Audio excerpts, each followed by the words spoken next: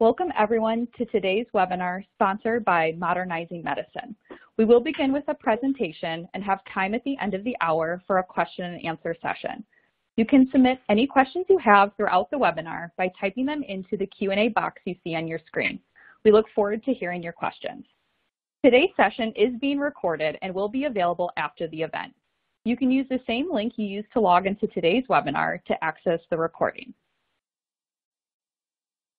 All opinions expressed in the discussion today are the presenter's own and not those of their organization or Modernizing Medicine. At this time, I am pleased to turn the floor over to our moderator, Scott Becker, to begin today's presentation and introduce our presenters. Thank you so much. We're going to talk for about 40 to 45 minutes on the core questions of the webinar, really discussing key trends in endoscopy and gastroenterology. We've got three great presenters and also a great sponsor in Modernizing Medicine. I'm going to take a moment to have our presenters introduce themselves, and then we'll get started with the discussion. At the end of the discussion, we'll have time for Q&A. Dr. Sheikh, let me start with asking you to introduce yourself, then Dr. Rivadeneira, then Barry Tanner, and then I'll turn it over to Dr. Levy just to say a few words and say hello. Dr. Sheikh? Sure, Scott, thanks. So I want to first start off by thanking you for having us share this platform with you today. I'm a big fan of your publications and find them very helpful in navigating our rapidly changing healthcare field. So I'm a gastroenterologist in the Dallas-Fort Worth area. I'm approximately 3 years now out from advanced endoscopy training and about 4 years out from my general GI fellowship. Over the last few years, I've predominantly been affiliated with one gastroenterology endoscopy center and 2 multi-specialty ASCs, as well as multiple acute inpatient hospital settings. Most of my interests are endoscopy related, both in terms of general and advanced endoscopy, especially as it relates to quality issues and cost savings seen with moving GI procedures from HOPD to ASC settings, but also in working with ASCs to help them build sustainable GI endoscopy services. Thank you very much. And David, Dr. Rivadeneira? Yes, good afternoon, everyone. Again, I echo the same sentiments of thank you to you, Scott, and Becker's family, and also Modernized Medicine to coordinate this wonderful effort here today.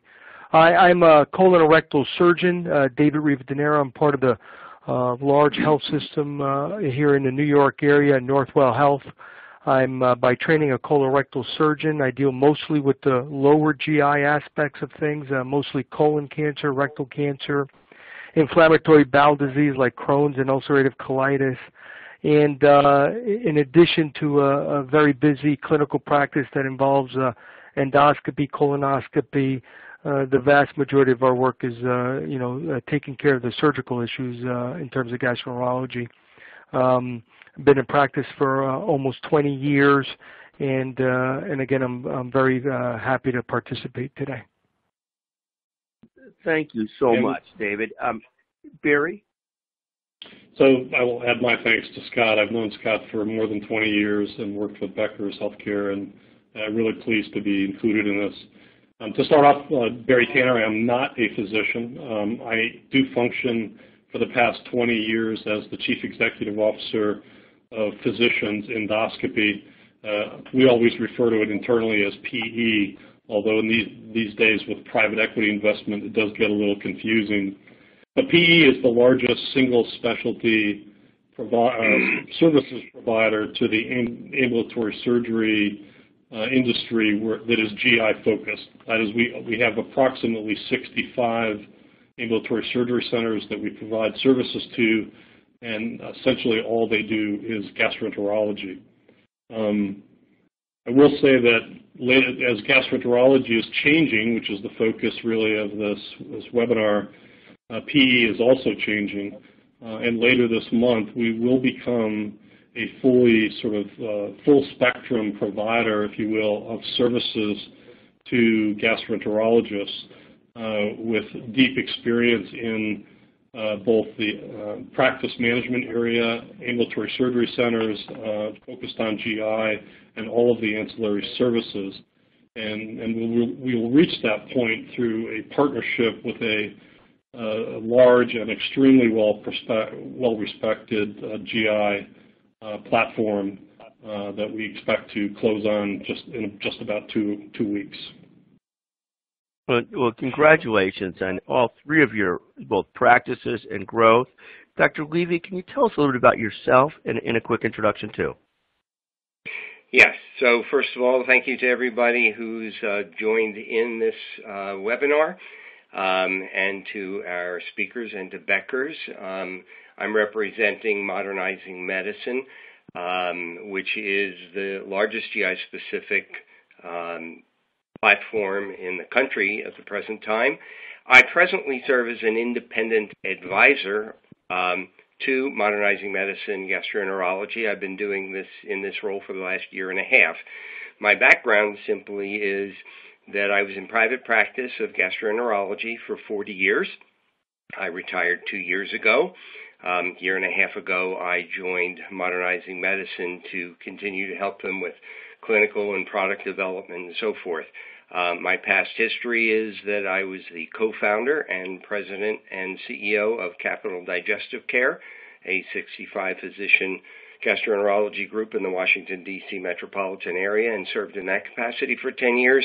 And my experience with the G-Gastro platform goes back 17 years. So thank you, everyone, for joining in. And thank you very much. So, Dr. Sheikh, let me start with you, and then I'll move from Imran to David to Barry. Imran, tell us a little bit about the biggest challenge in GI today. Yeah, so great question, Scott. I'm not sure that there's one kind of biggest challenge, I think, but certainly high up on the list concerning your average gastroenterologist is the continually declining reimbursements that gastroenterologists are facing. For the last few years, I think we've seen almost double-digit percentage decreases every year in GI reimbursement, and that's worrisome because, 20, 30 years ago, a GI fellowship was 2 years, and now today it takes at least 3 and sometimes 4 years, depending on if the fellow is going to specialize in advanced endoscopy or transplant hepatology or other aspects of gastroenterology. So the cost of medical training is increasing both in terms of time involved with training and also the dollar costs. Your average med student is graduating med school today with at least $200,000 in debt, but we're facing continually declining reimbursements. So Imran, you've highlighted two issues, both declining reimbursement and the time and money and debt of sort of med school and training and so forth. David, let me ask you a couple of your thoughts on the biggest challenges in sort of colorectal surgery, GI, et cetera. Well, I think, Scott, Imran already pointed out some very salient points that I think we're all facing, not in just GI, but in all aspects of medicine, obviously.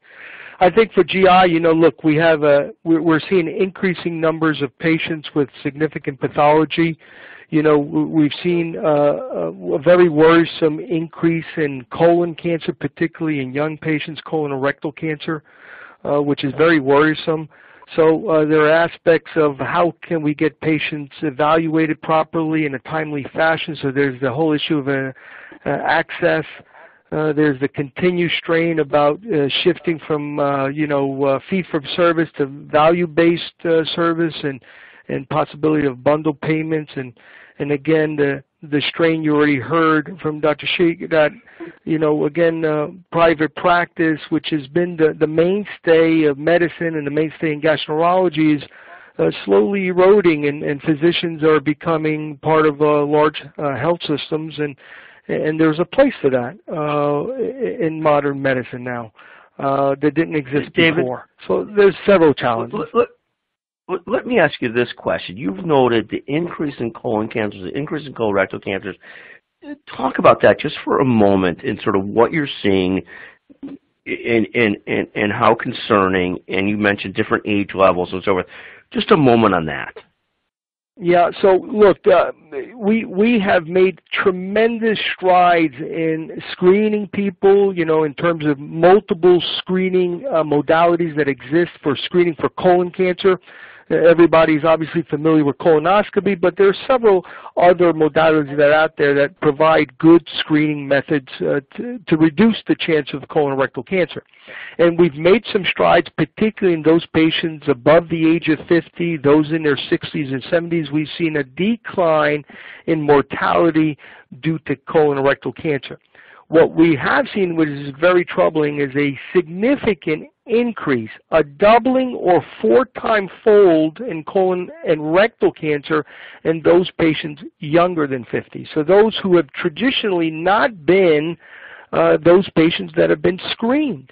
And so this year is the first year that several societies, including the American Cancer Society, have advocated screening patients at the age of 45 as a screening modality. Of course, we're not talking any symptoms. We're talking basically on age screening.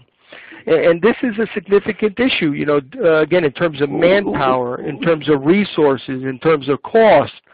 And will we David, see it eventually? Yeah.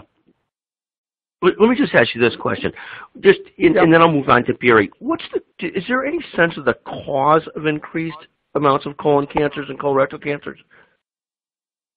I don't know if anyone in particular has a cause, but no doubt that we've seen, obviously, as the population has increased in weight, the obesity challenge that we're all facing. We believe that obesity, weight gain, metabolic phenomenon in states are probably one of the many causes related to this, in addition to dietary intake, a high red meat diet, and a low fiber diet. Fascinating, and thank you very much. Barry, tell us a little bit about biggest challenges you see from your perspective. You've been in the endoscopy business, but you're very tightly tied to gastroenterologists, hugely well respected in the business. What are some of the biggest challenges that you see? Yeah, it's interesting, Scott, as the non-physician in the group, my answer is roughly the same. I would cite not that this is the holy grail, but I would cite the sustainability of the independent practice of gastroenterology in most urban and suburban markets across the country as being extremely challenged going forward.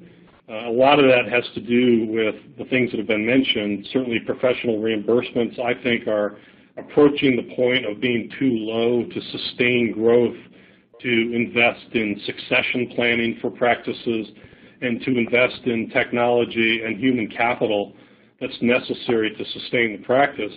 I also think that because of this, and it dovetails together, gastroenterologists have become too reliant on ancillary revenue streams for survival. And quite honestly, the lack of professional resources and the lack of ability that results from that to invest in independent practice, I think, is probably the biggest threat that people face. Thank you. And sort of a fascinating perspective from all three of you. Imran noting decline reimbursement, increased cost of medical school and time and training. David noting a number of things, but particularly noting sort of increases in colon cancer and colorectal cancer, and you talking about sort of the over-reliance on ancillaries to make sure that practice still works and that practice can work. Barry, let me start with you, and then I'll go back around the turn here. 3 years from now, how is GI practice different than it is today? Yeah, I think if I try to look in the crystal ball, I think 3 years from now we're going to see larger independent practices dominating the landscape in many markets. I'm not really talking about the rural markets, but other than the very rural markets, I think that will be the case. I also think you're going to see a more diversified spectrum of clinical offerings, more gastroenterologists moving into general health management, infusion, weight management, maybe even clinical research. I also think you're going to see much more collaboration between gastroenterologists and hospitals, health systems, and payers, especially in these larger, more regionalized practices. And finally, I think I would say that I would predict there's going to be a significant shift over, not that I say significant, a gradual shift toward more therapeutic procedures, or gastroenterologists doing much more therapeutic and less on the diagnostic, which has been kind of the bread and butter for so many years. And that's going to occur as alternate colorectal screening technologies begin to improve exponentially over the next 3, 5, 10 years. And David, let me ask you a follow-up to some of the things Barry talked. Barry talked about big regional practices, big multi-specialty groups. He also talked about more collaboration. Then he also noted this concept of the movement from diagnostic to therapeutics. In the treating of colorectal cancer, if you could just give us a moment on sort of the evolutions of that. I know in certain cancers, there's suddenly, it seems like over the last few years, increased movement towards precision medicine, different types of syndromes, Lynch syndrome and so forth, being treated in different ways. How does that evolve? How do you see that evolving, the big changes in sort of treatment of colorectal cancer?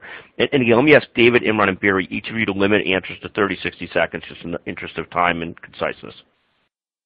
Yeah, Scott, it's a great question. So I think no doubt as we move in the future, you're going to see more precision type of medicine where patients are going to be individually treated. Their tumors are going to be specifically tested and marked to see what type of chemotherapy agents are they going to respond to or not. Instead of just pulling everybody together to one therapy, you're going to have individualized, very boutique type of care, particularly for cancer. I think that's already happening, will continue to happen in the next several years. Again, minimally invasive surgery, minimally invasive approaches, including more robotics, particularly for colorectal cancer. I think you will see more of that.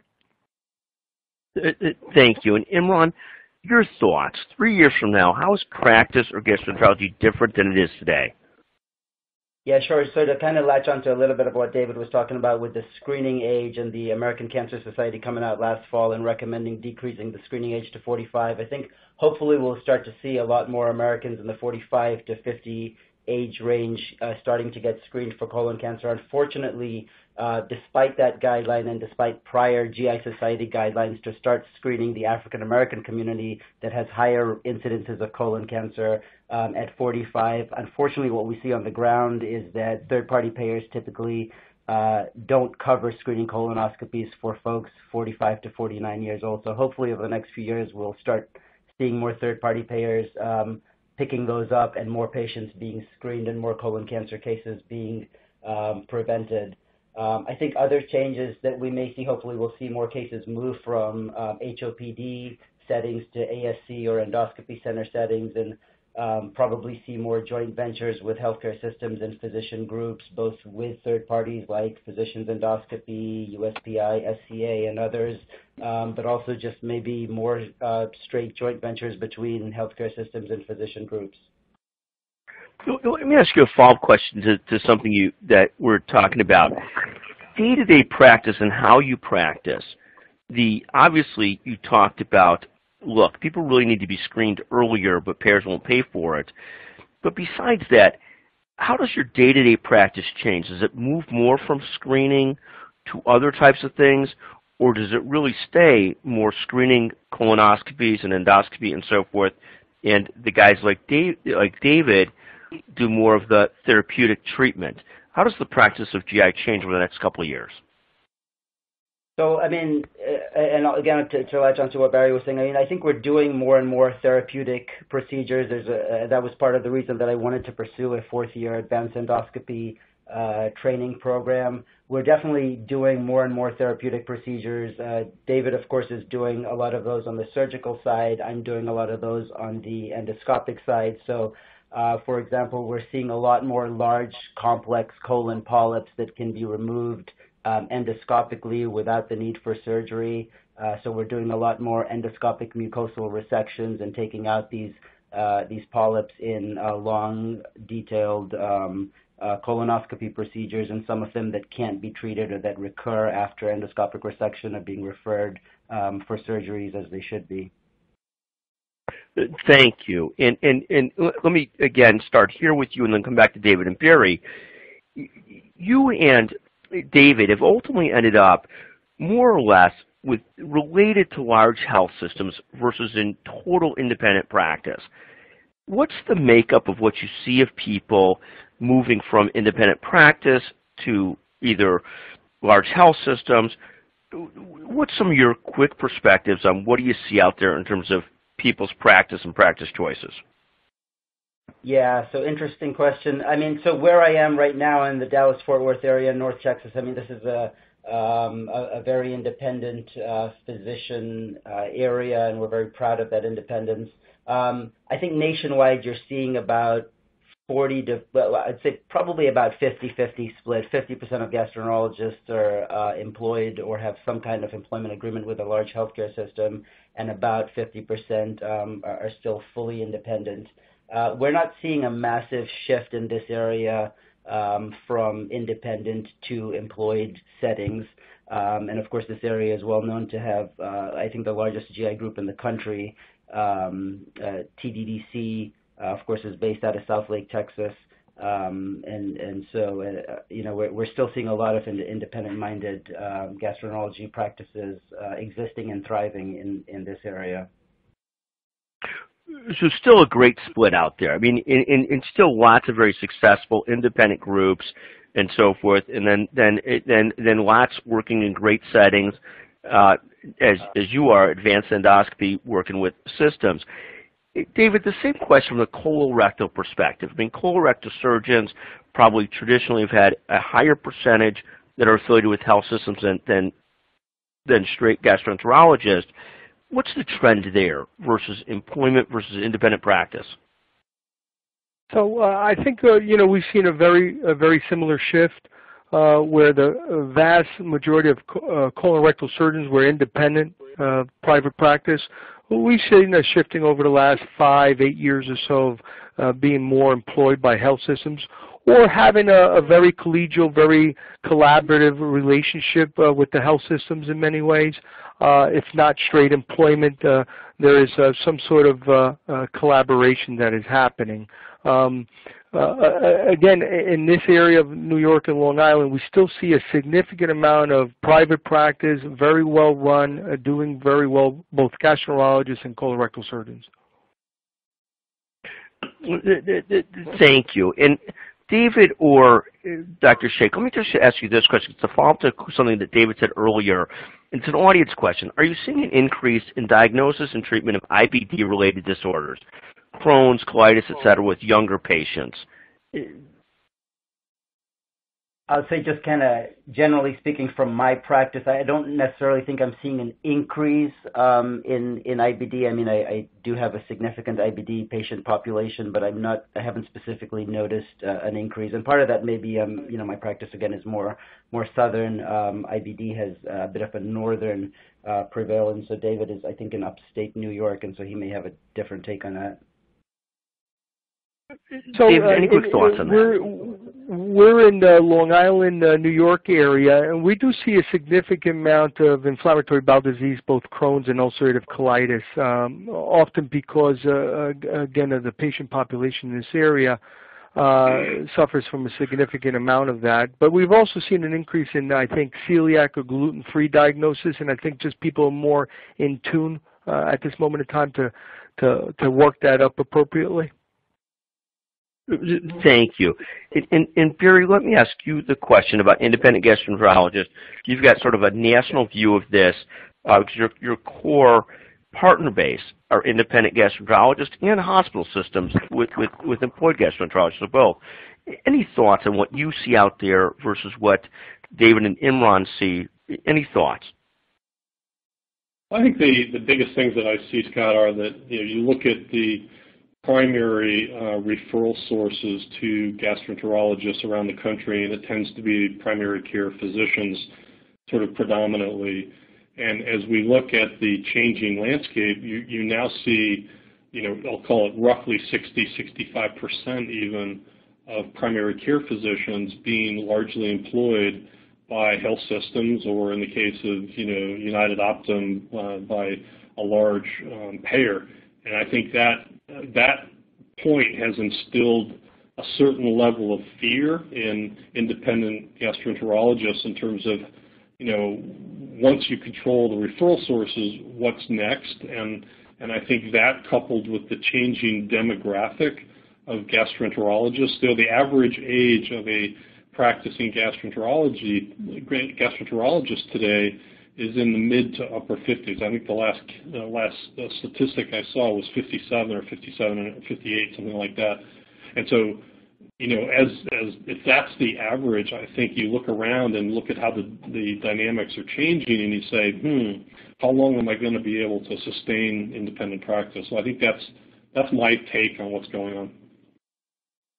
Thank you. So big overall threats to independent practice, but a lot of strong practices still out there, and about, as Imran said, 50-50 or so. Barry, another couple follow-up questions. First question is, do you see more and more gastroenterology groups, GI groups, with their own path labs? What's the take on what's happened there? I think it's been a trend, Scott, for a long time, but I will say that as I look, sort of 3 years out, I think the larger sort of regional gastroenterology players, someone mentioned TDDC or the GI Alliance, as they're now called, I see those types of pathology labs as very sustainable in an ongoing way. Now, all have to be able to demonstrate high quality, but I think the sort of the smallest practices, the practices of maybe 4, 5, 6, 7 physicians that have small in-house pathology lab, I think those are going to be increasingly challenged by the large payers and by their relationships or contracts with the LabCorps and Quests of the world, just on a pure pricing basis. And Imran, let me ask you this question. Thank you, Barry. So there's been great growth for a long time in the path labs, but still significant challenges for small practices doing it in terms of payer rules and payers being willing to pay for it and so forth. A different issue that's a clinical issue and a payer issue. Dr. Sheikh, the issue of propofol versus opioid-based drugs for sedation. Any thoughts on the evolution now as people get more and more sensitive about not wanting to use opioids? Any thoughts on that, and contrasting that with reimbursement issues on it? Any quick thoughts on that issue? Well, I think, we've got to kind of individualize care for kind of each patient. It's hard to have kind of a blanket policy to cover all your patients. So I think, each patient's care needs to be individualized. There certainly is a role for conscious sedation for the appropriately selected patient. That being said, most patients now are familiar with propofol-based deep anesthesia and, to be quite honest, are requesting it at the outset. I think that most GI practices, at least in large urban settings, are predominantly using propofol-based sedation, and it tends to work very well. It's very safe. It's easy. It's quick onset, quick offset, and patients are very comfortable during the procedures. Thank you very, very much. David, there's another question about increase in incidence of colon cancer and colorectal cancer. And I'm not sure, you'll have to let us know whether you can answer this. Are you seeing greater amounts of colorectal cancer amongst foreign patients versus U.S.-born patients, amongst different populations? Any quick thoughts or insights there as to whether more prevalence in certain populations or others? Yeah, so we do know that there's a good correlation with diet, with colon cancer, and that's been studied for a long period of time. Diets that are high in fat, low in fiber, are more colon cancer or rectal cancer prone for sure. So if you have patients who come to the United States and start eating a very high fat diet, low in fiber, you'll see over a short period of time that group of people who originally did not have that higher incidence in their native country, they start developing classic diet-related colon cancer pathology. Thank you very much, and fascinating and challenging. Let me ask you, a combined question for David first, and then Imran and Barry. Sort of the biggest threat to independent practice of surgeons. Any thoughts on that? Is it declining reimbursement? Is it just controlled by health systems and big payers? Any thoughts on the biggest threats to independent practice?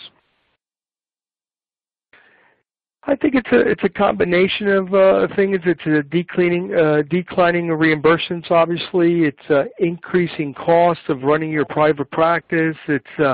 It's increased regulations, both in terms of EMR and other regulations. It is the fact that health systems again will often hire your referrals, and then that there's a shifting of the referral base. So it's a little combination of all these things. And Dr. Sheikh, any thoughts on the same question? Big threats to independent practice. Yeah, no, similar thought process to David's. I think, for the small groups, definitely would be more concerned about consolidation within larger healthcare systems and, CMS reporting requirements in terms of MIPS and macro. I mean, the smaller groups, the small mom and pop shop types of GI practices, they just don't have the economies of scale to be able to absorb the costs of meeting these reporting needs. They don't have the economies of scale to benefit from ancillary services that can help them stay independent, like, endoscopy centers, path labs, etc.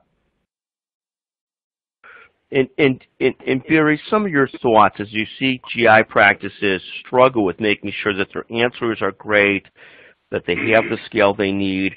Some of your thoughts on this and how do gastroenterology practices, colorectal practices for that matter, manage to stay independent over the next decade if they choose to? Yeah, I think some of this is financially driven, and some of it maybe I think is generational. One of the reasons I am certainly a champion of consolidation within the independent GI practices is because it does take several steps towards solving some of the affordability questions, such as, how do we afford to attract new providers, and particularly providers who have a different, set of demands in terms of work-life balance versus perhaps historical independent practitioner characteristics that we've seen for the past 10 or 20 years. I think also the extreme cost of investing in the technologies and human resources that are going to be necessary for independent practices, to remain competitive and even to anticipate what value-based care really means and how they're going to deal with that sort of changing reimbursement in the delivery of GI care. I think all of those things mean human capital, expertise, affordability, changing demands of practitioners themselves. I think those are all going to lead toward either questioning survival or how do we consolidate so that we can spread these costs of investments that need to be made over a much larger headcount. So harder and harder to have small scale and deal with all these different costs and regulations, EMR, challenges just across the board, and also deal with big payers and big systems is fascinating. Let me ask David and Dr. Sheikh this question, Dr. Ruben Danera and Dr. Sheikh. Somebody asked the question of, look, it's becoming clearer and clearer that earlier colorectal screening and endoscopy screening, colonoscopies, are necessary, but the cost of it is not insignificant for payers and Medicare, so payers aren't interested in paying for it. How do you see that squaring out over time? David, any quick thoughts on whether this is a war that will have a victory in it, or is this just going to be a long-term problem where doctors need to come up with big reasons for medical necessity to get earlier screenings done? Any thoughts on how this evolves, David or Dr. Sheikh? Yeah, this is David here. I think I think in time we'll see this get approved by the major carriers. I think there'll be a significant push by patients that the screening age does have to come down. And the question is to what age? Because again, we're finding patients much earlier than 45. So when do you start screening? Now again, everything doesn't have to be a colonoscopy. We have other methods to screen patients. So there's, FIT testing, and now there's DNA stool testing. So there are other modalities, but I do think eventually the insurance companies will acquiesce to this. Yes, but I think, do you want to add anything? Yeah, no, thanks. I think, Please go ahead. The bottom line is preventive healthcare always pays off, right? We've got to move away from the kind of reactive healthcare that we've kind of had in this country for a while, and we've got to focus on preventative healthcare because it always pays off. I mean, bottom line, it's cheaper to pay for a screening colonoscopy or another screening modality for colon cancer for a patient in their, say, late 40s than it is to pay for them to have surgeries and chemotherapy and or radiation therapy once they're diagnosed with stage 4 colon cancer. Thank you. Got it. And an uphill battle because in getting insurers to actually pay for anything that adds to their overall cost is just a great challenge, or at least a short-term cost. So thank you.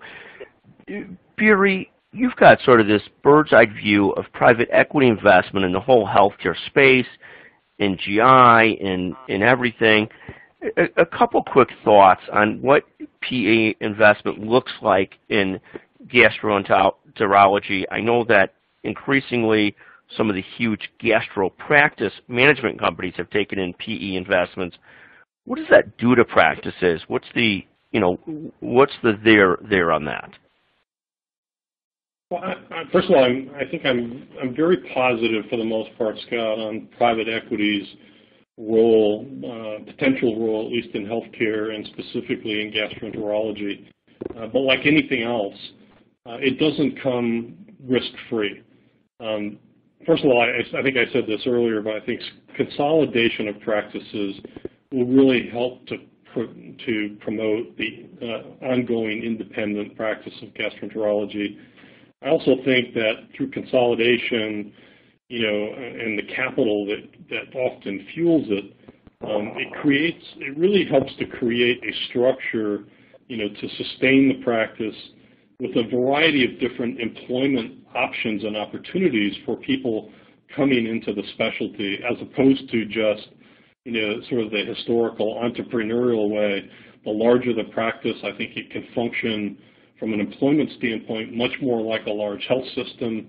There's a lot of women in gastroenterology now who might want to work part-time as they raise families. I think all of that can be better accommodated under a larger practice, and private equity does help to fuel that.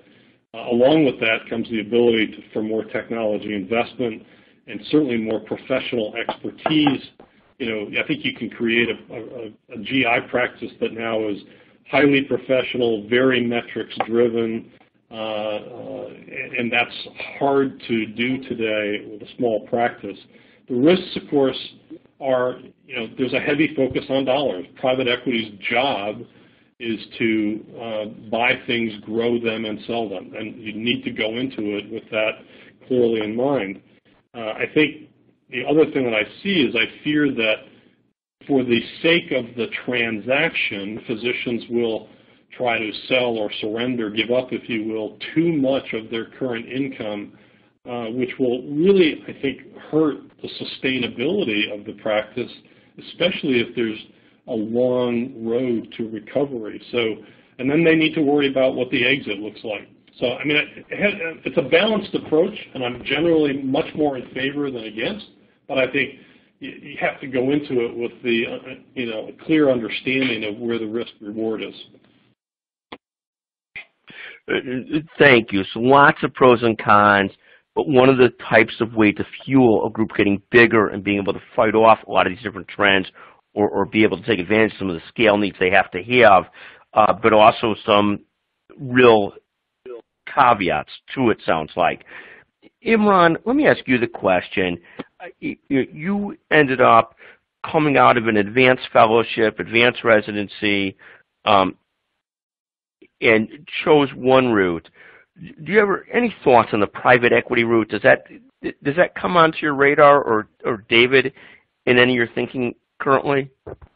Yeah, sure. So, I think we're still quite early stage for private equity and gastroenterology. I think the next few years is going to be crucial to see the results of some of the groups that have partnered with private equity firms over the last, weeks, months, and years. I think, for larger independent groups that want to remain independent from hospital systems, I think private equity offers an alternative option that's certainly worth considering.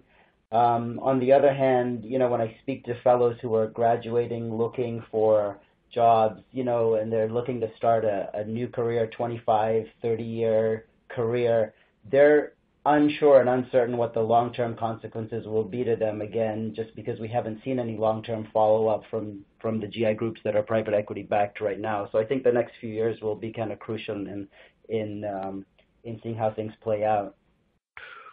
And your point is well taken, because once you end up with a private equity group, you typically have, and notwithstanding different state laws and challenges, you're somewhat tied up early on in your career for a long time without necessarily clarity about whether you really want that for the long run. So I think a great point. David, any thoughts from you on this issue? No, we haven't really seen that happen in our area. We're well aware of private equity and other specialties like anesthesia and dermatology and ophthalmology, but it hasn't really hit the GI or the colorectal scene as of yet. Thank you. And Barry, we've got one more question from the audience around this line. The typical hold period for a fund in a business or a practice, what's the typical period of time that a private equity fund is an investor, and it's typically not directly in the practice, it's in a company that invests in the practice? How often does that private equity fund typically turn over? It's first of all, it's very opportunistic, but most private equity funds, on average have about a 7-year life to them. Not that they're prohibited for the most part for going longer, but generally speaking, I would say look at an average life of a fund of about 7 years, and the private equity groups are generally using the first perhaps 3 to 4 years of that 7 to invest in platforms. And then the final 3 to 4 years is the cycle where they're kind of harvesting the results of those investments. But that's kind of the life cycle of a private equity investment. Thank you. So typically, if you invest with a platform or private equity company, the platform may stay the same for 20 years, but the private equity backer to that platform might turn over 1 to 7 years. And typically no longer than that, and sometimes opportunistically much earlier than the 7 years, but something along those lines. Let me ask 100%. one more question. Just as an example, PE has been private equity owned for over 20 years. And so we are currently, with our 5th private equity partner, the PE platform, if you will, has remained very stable. It's remained stable and growing for 20 years. I think the same will happen for the next 20 years. So for us, I would say PE has been very helpful to us. The private equity groups have been very helpful to us in providing all sorts of benefits. But at the same time, the driver, the consistency of our vision and what we're trying to accomplish has remained the same. Thank you. So if you're a practice that does a transaction with a platform company, even though the PE fund behind that practice platform may change, it may or may not have an impact on the practice. What you do know as a practice is that once you sell, whether you sold to AmSurg as a company, which is a surgery center company, or you sell your practice to one of the roll-ups in practice management, you could end up sort of, you might not have a lot of alternatives for some serious period of time. Let me do this. Let me sort of circle back to Dr. Sheikh and David and Dr. Rivadeneira. Imran, colonoscopy and alternatives. 30, 60 seconds on what you see out there in terms of colonoscopy alternatives. And 20 years ago, virtual colonoscopy was going to change everything, but it's not. What do you see right now? Right. Yeah, as physicians, we're always for emerging technologies that can positively affect patient care and get them screened for colon cancer. A colonoscopy is the gold standard for colon cancer screening and prevention, and probably always will be. There's no other technology, at least at this stage, that can diagnose and resect precancerous polyps at the same time. With some of these newer stool tests, we're seeing more low-risk patients being screened using stool tests, and thus we're seeing more referrals for diagnostic colonoscopies after, say, positive Cologuards or positive FIT tests, including more referrals for advanced endoscopies to be performed for complex polyp resection, or referral for surgery if that's what's indicated. Let me ask this question of David, and David, you'll tell me if you could answer this question, and then I'll come back to Dr. Sheikh if not. Dr. Rivera, sorry. David, the genetic screening of cancers. Any thoughts on this so far? I'm familiar personally because our family's Lynch syndrome people, but tell us a little bit about genetic cancer screenings. So genetic cancer screenings, no doubt, is playing a more significant role in diagnosing patients. This is akin to women that suffer from the BRCA gene, where they have an increased risk of breast cancer. The same thing happens with colon cancer. These families have clusters of colon cancer, uterine cancer, stomach cancers, and you can get tested. And now over-the-counter testing, or that's very commercially available, is opening up a lot of new diagnoses of family members with Lynch or hereditary non-polyposis colon cancer syndrome. So I think you'll see that increasing over the next several years. Thank you. Let me do this. We've had just magnificent panel discussion from Imran, David, and Barry, and just as good an audience. I must have been able to, within the discussion, bring into play 10 to 15 questions from the audience. So fantastic group. Dr. Levy, can you offer a few remarks on what you see out there? We'd love to get a few minutes or a few moments of your perspective as well. Okay, thank you on that, Scott. I think what everybody has heard is a whole bunch of different things that are affecting the GI world, and lots of these are significant challenges, and many times physicians, whether you're hospital employed or whether you've been in practice or whether you're private practice or whether you're just starting out, candidly, it's a little bit scary out there because things keep shifting and keep changing. I want to make a few comments. Number one, and people have heard this before, but this is really important to say, medicine, just like politics, is local. And what affects one community does not necessarily affect another. Large cities may or may not be the right place for consolidations. Small communities do not seem to be. In some areas, hospitals control everything, and the physicians have little power and little say. In other areas, groups banding together can indeed have power, whether it's dealing with the hospital, hopefully in a collaborative way, or dealing with the payers. So all of these things require a lot of challenge. And one of the things that modernizing medicine has done is to get input all along its way, and I've had the opportunity since 1992 to have input to their product development and everything they've done. And at the present time, we have an advisory board, so it's very much, GI focused. But my key here is whether you're in the hospital with an endo unit, whether you're in private practice, small practice, big practice, you have to survive. You have to have an IT partner, not a vendor, an IT partner. And specifically, and ideally, that should be one in the field of gastroenterology that is focused and is GI specific, that can provide all of these services, because we should all be about patient care first, but we all have to survive economically. So we've got to be able to provide all of the services, and ideally on one platform. The other important thing is the services that are provided by your IT partner should be not just for the providers, but also for your support staff. Because if they can't do their job right because they're with an antiquated system or one that is not user-friendly, then you're frozen in water, whether you're in the hospital or whether you're in private practice. So you need a system that can do the electronic medical record, the endo report writer, that can handle the practice management, business things, the revenue cycle management, the analytics. And you've got to be able to handle all the MIPS requirements. You have to have patient engagement tools. Ideally, you should have mobility features.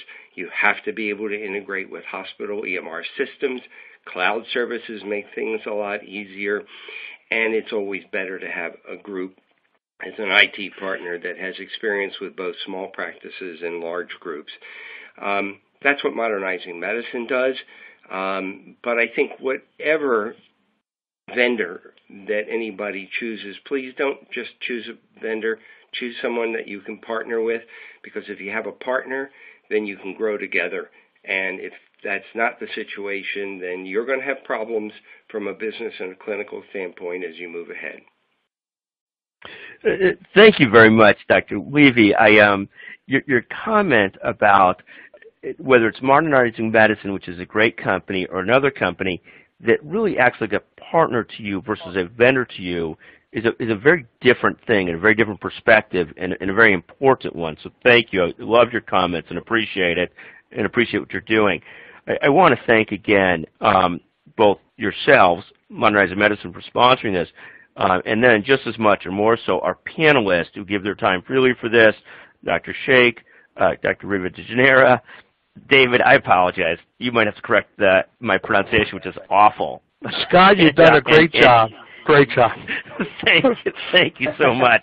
And Barry Tanner. But just a total pleasure visiting with the three of you, and our audience was magnificent. For me, I take the most pleasure in these when I learn something, and this was a webinar where I had a chance to learn a ton, and generally, if we do, then our audience does, and so just great panelists, and thank you. And that's all we've got today, so thank you very much, everybody. Thank you. Thank you. Thanks, folks.